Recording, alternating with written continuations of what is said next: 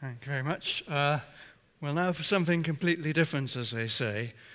Earlier on this morning, you heard a commercial by Professor Gross, commercial for quantum mechanics. I think he must have, at some point in his career, done some selling of encyclopedias or used cars. But anyway, towards the end, he admitted that there were some things which were not yet very well understood. And I think what I'm about to say may help to fill in these gaps. No, is that? Yes. Okay. You'll notice incidentally that of this great list of things which quantum theory could do very well, biology wasn't one of them. And in fact, there are problems with biology. Around about 1990, I had a paper in the journal Foundations of Physics, which called Limitations to the Universality of Quantum Mechanics. And nobody has yet said there's anything wrong with the argument.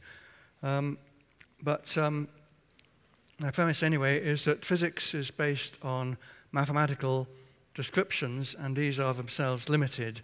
One problem is that the usual approach involves some equation for time variation, and that implies that you take a snapshot of the system at some very precise time, and you then use some mathematics to follow it forwards.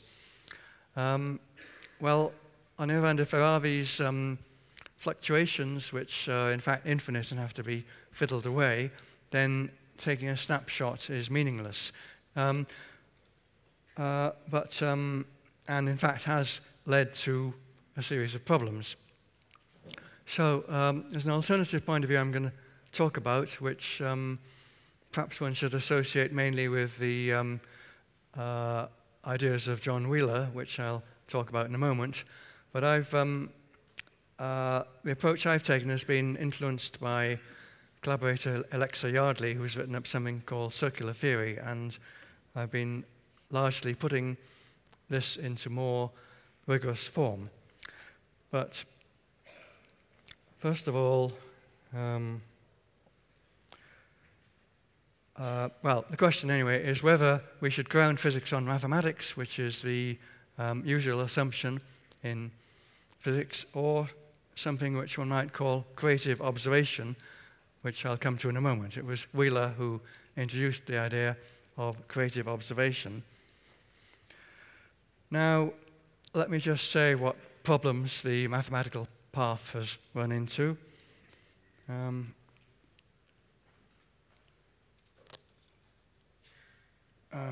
me see if I can get this pointer to work. I don't see anything happening. Anyway.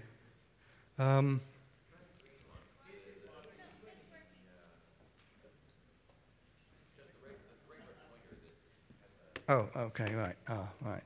Oh, thanks.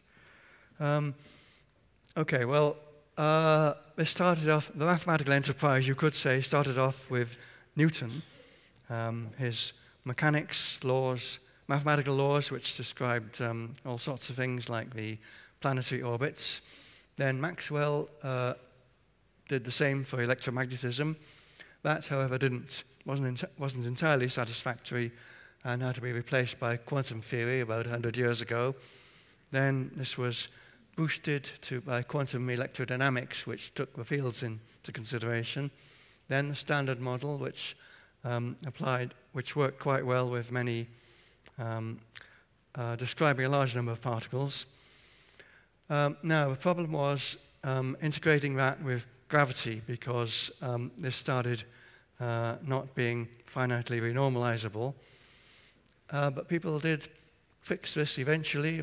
There was a multi-dimensional fix with things like strings and supersymmetry.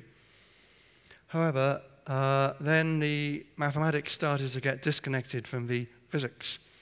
Elegant mathematics and this dreaming of a final theory, but that didn't quite work out the way people expected. And one problem David Gross didn't mention is that there are an infinite number of, well, not infinite, 10 to the 520 different universes you get by folding up your extra dimensions in different ways.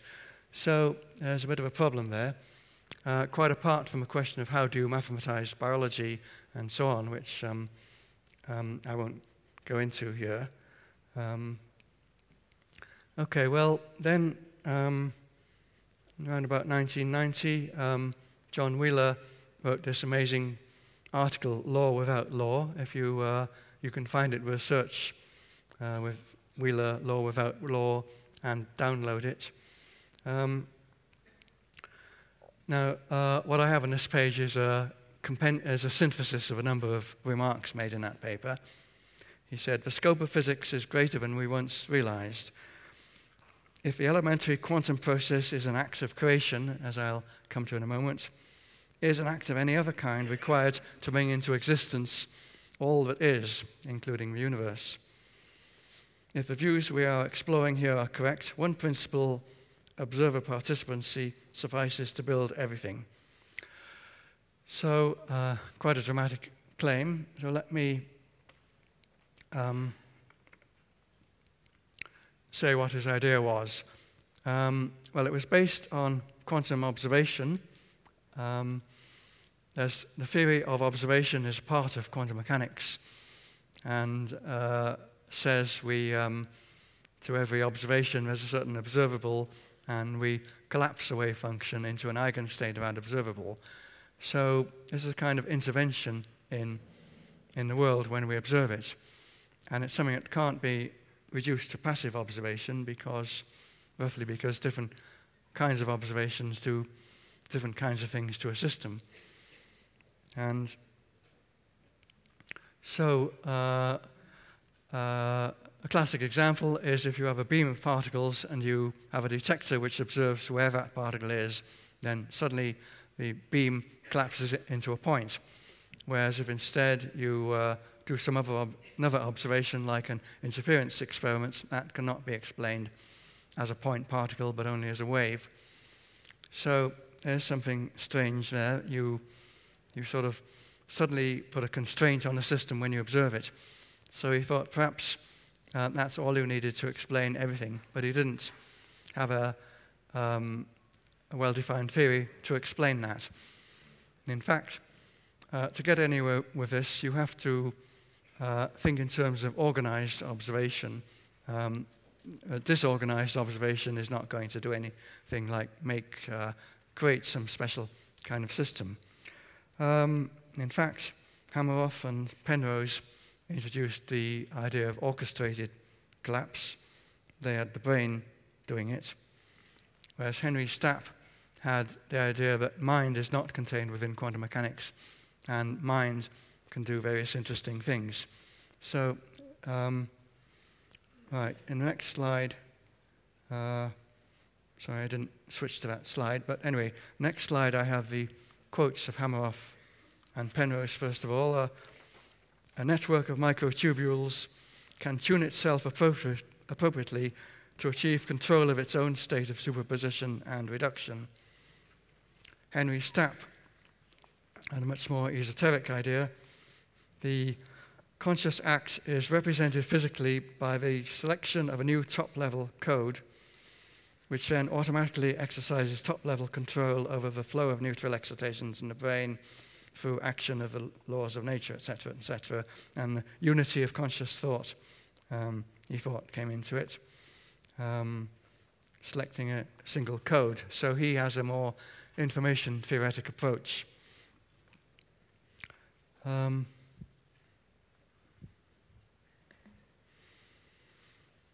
I think this needs to be extended a little further, but let me go through the sequence, as it were. Traditional quantum mechanical observation deals with an isolated measurement and specified measurement or instrument. Now we have technical devices which exert more control on nature, and they're using an organized set of measurements, and they are interactive. So any kind of gadget we have which like a a robot controlling something that's making a lot of observations, is using these measurements in an organized sort of way. But those are not natural phenomena. So I turn now to biology and talk about biological systems which do things like being adaptive. Also, what's very important, biological systems can aggregate together and join in activity. This aggregation is very important in the theory I'm talking about. They may also use of representations and use information. Okay, now this is at the moment a qualitative theory. I'll later on be describing two more rigorous things we've done, though not applied to this specific theory, but I'm going to introduce a kind of metaphor, which interestingly enough links to string theory. And this metaphor, oh, hang on, that's not, let me just have a look.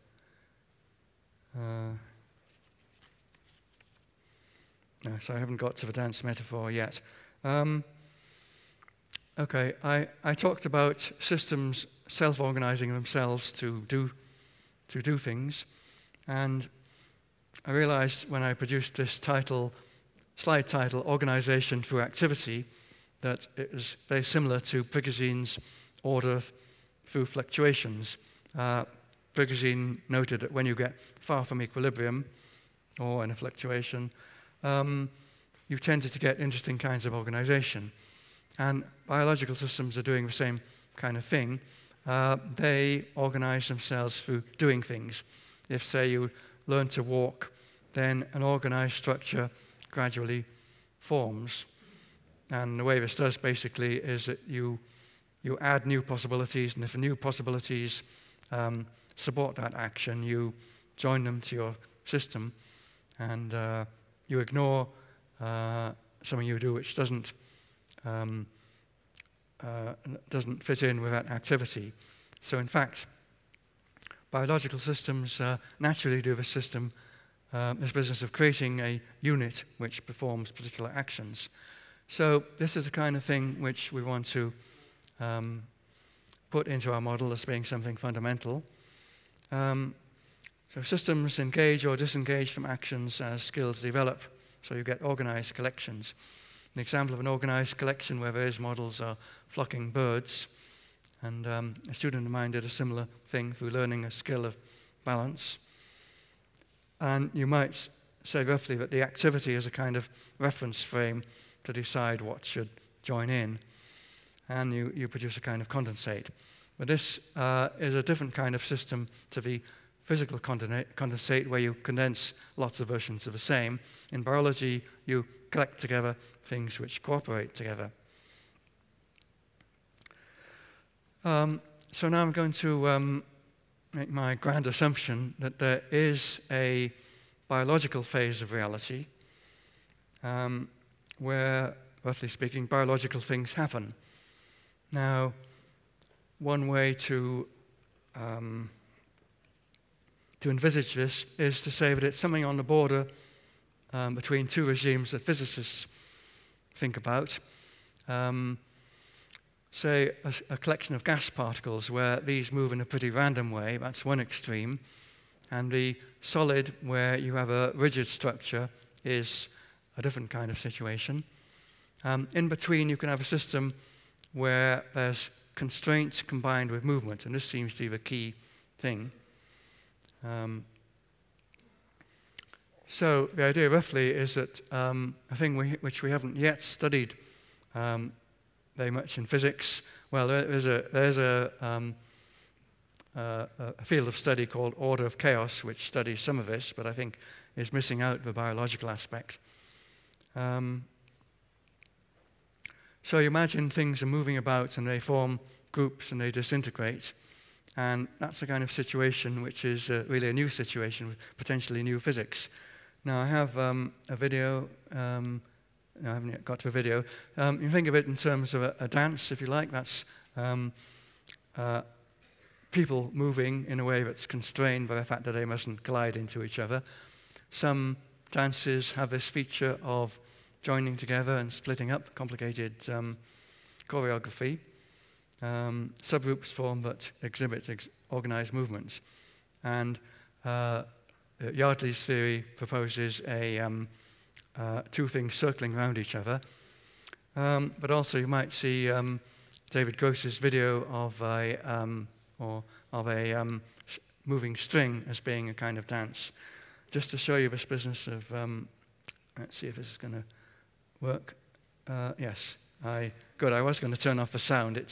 There was raucous movement in the background. These are Chinese motorbikes going around in organized patterns. It's just about a miniature.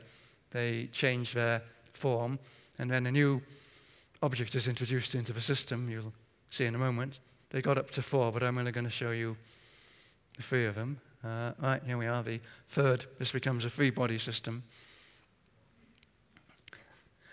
And you have to find a new way in which the systems can move together.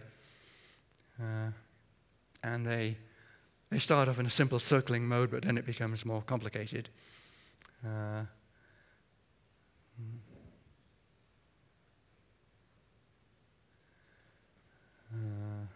Right there. It said I introduced the odd jump in editing. So here there's a more complicated regime. So, right, I'll go on to the next slide. Well, this illustrates the kind of new physics which I'm proposing. Coordinated action. There's also resonance. There wasn't really resonance in that illustration, but you can have two systems each oscillating, and sometimes they lock into resonance. So this is a new kind of thing that can happen, which is interesting because it means that it's both 2 systems and 1. You can picture systems as being a unit with particular joint behavior, but in some situations it's a useful model to think of separate systems. So in Yardley's theory, you get groups forming and reforming. And now the point is that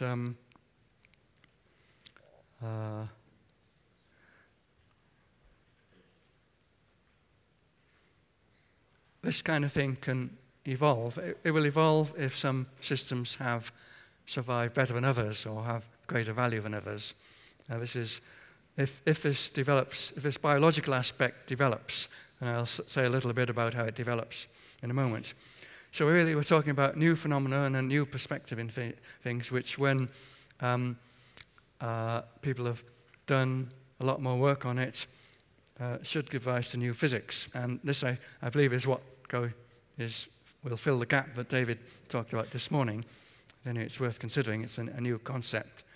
And doesn't really have anything artificial in it, like extra dimensions. It's just a thing that happens naturally when you have things are moving, movements are constrained, and units form and can dissolve. Well, now the critical thing which makes biology different is evolution. More and more advanced structures appear through evolution as various complexes form. And I just thought of a nice example of this. Particular patterns forming is a chess game where you could say it's a kind of dance of the pieces, but particular forms like the pin and the fork have survival value. Similarly, in this biological world, particular patterns have survival value, things like feeding and reproduction. Those are natural things that happen in the biological realm. So what I'm proposing is that there are units which can form, as they form and reform, will become more complicated forms, and eventually will be the explanation for physics. We'll get back to physics eventually. This isn't just biology. So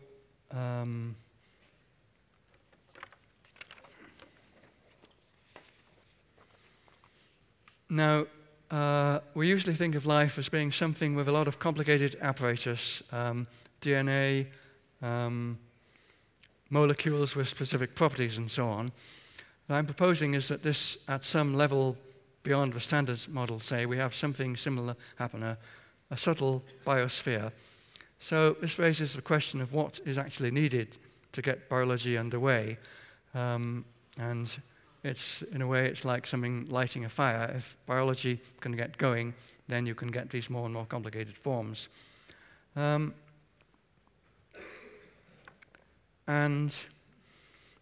I believe it's all that's needed basically is structures forming and dissolving, and a code, and a supportive environment. One thing that's equivalent to DNA is, well, you can think of DNA as being mutual templates. One of the strands is a template in which you form the complementary strand, then they split up. The complementary strand is then a template on which the first strand can form again. In other words, you don't really need very much to get replication. There just need to be these complementary structures will provide one mechanism for it. And then you get cumulative development, as rather happens with software. And now here's an idea as to what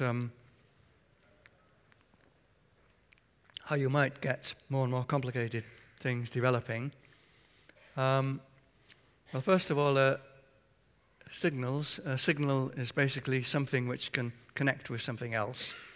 So that's a simple one structure, well, two structures interacting that allows signals, and that includes semantics, what a signal means, syntax and language systems. Well, that's one development where things can get complex. And the philosopher Suzanne Langer noted that symbols can work in two ways.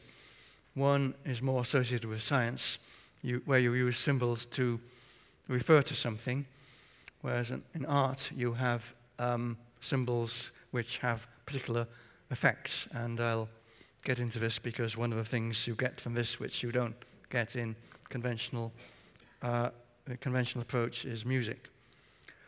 Well, okay, you can combine symbols to make propositions, so the idea of things being true and false occurs. From that, there's logic, which is the relationship between propositions. Then you can go to formal systems and mathematics, then things which satisfy mathematical laws, and universes, and these universes can contain matter and life. So I'm fairly sure each of these steps could be studied with models. We did a model with one simple thing. So the idea is you find a system which can do something like deal with propositions, and then some combination of such systems might be able to do something useful like logic, which will be selected out. So just this making more complicated systems with selection of those which are useful is going to give you in principle mathematics. And then you say what actually happens in culture is you develop mathematics, and then mathematical models to describe the surroundings, and then you can get to the work of designing things, and you design things on the basis of mathematical laws. And the universe is just a technology, you could call it, based on this subtle life. And this, incidentally, will account for the universe being supportive of life, because naturally this subtle life is going to make things which have value to it, and presumably some forms of life could have value. So this is a bit like the Penrose triangle. I think in one of his books, Shadows of the Mind, I believe it's the end of the book, where he notes physical systems. Mind is based on physical systems, and mathematics originates mathematics, and physics obeys mathematical laws.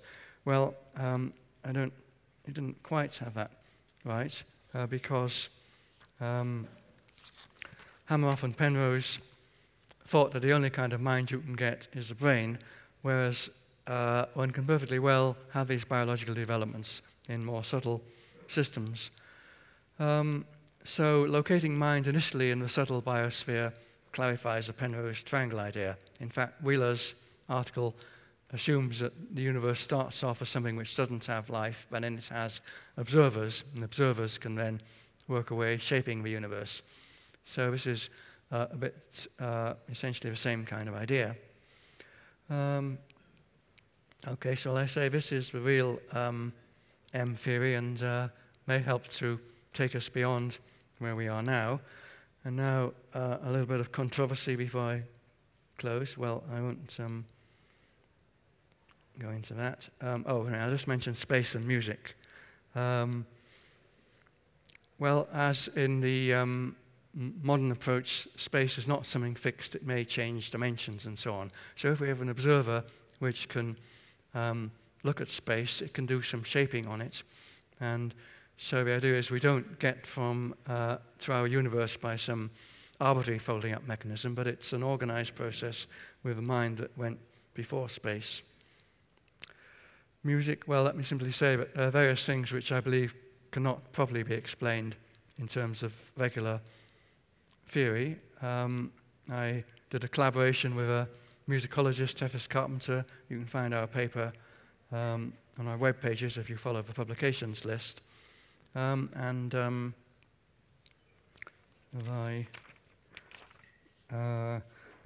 a quote from our paper is, "Conventional theories do not account for the specificity, complexity, functionality, and apparent arbitrariness of musical structures. Psychologists who say this is what goes on in music do not explain things like that." But the kind of explanations we have been talking about will fit in with that. That's because a code which can be functional. Now, I said we have some things along these lines.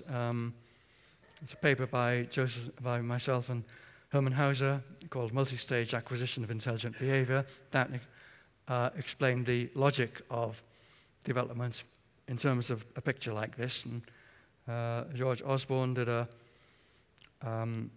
thesis on cognitive mechanisms of guiding psychological development, and this was an actual computer program which took structures and assembled them, observed the way these structures behaved, and was able to begin cognitive developments, and that was going nicely until the powers that be declared that he couldn't go on with this if he wanted to continue as a student. Weird business. Templates, well, this is a concept which is useful for explaining how things develop. Your simple structures act to organize complicated behavior. So I think this is the real M theory. Now I'm getting on to the more controversial bit. Back in 1987, I wrote a paper for the journal Physics Education, where I proposed that eventually physics and spirituality would be unified. As you'll see, it's quite similar to this, but it's taken quite a time to put that into to clarify what was going on. That there'd be the subtle level, and then I said this would actually connect with religion, so scientists might have problems with this. Okay. There are various things, Eastern philosophy, which was really my starting point, that mind is the basis of everything. I read a book by theologian Keith Ward, which actually explained creation in terms that matched very well the view that I was getting from my own approach. Then there's intelligent design. Now that's very strange and political, because to be a scientist you have to take as an axiom that intelligent design is wrong and expend all your efforts on one side. Now, in fact, admittedly, the creationist people are interested in this, but they made the decision to see what could be got from science. And intelligent design is, in fact, an entirely scientific enterprise. Stephen Meyer is a philosopher with an impeccable pedigree, namely a PhD from Cambridge. He's written this book, Signature in the Cell, which discusses the science. He's saying how cells have a remarkably complicated structure, and it's hard to see how these could be produced. Whereas on my picture, the subtle level is able to experiment with designs and get better and better ones. It's not constrained by the universe. Now I see that my time is almost done, which is good, because this last slide is the end. I'm the sheep that are separated from the other sheep, as shown in this painting by my wife. Thank you very much. Yeah.